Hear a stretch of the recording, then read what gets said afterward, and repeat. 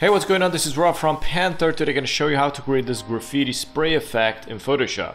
Alright, so first thing, import your logo, and from here we're going to right click on the layer with the logo and convert to smart object.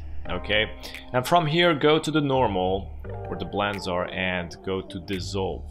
From here go to filter, blur gallery and field blur, and this is basically going to create this effect. So as you can see, this little wheel going on here, we can drag wherever you want. You can increase or decrease these spray effects. So I'm going to increase here, for example. I'm going to click here and decrease in this area to 0. I'm going to add more, for example, here, decrease it here, and so on and so forth. And after that, click OK, and voila, this is how you make this graffiti spray effect in Photoshop. Thank you so much for watching, and if you're new to the channel, don't forget to subscribe and hit the notification bell so you get notified with daily updates, and also check out the rest of the videos. Have a good day. Bye bye.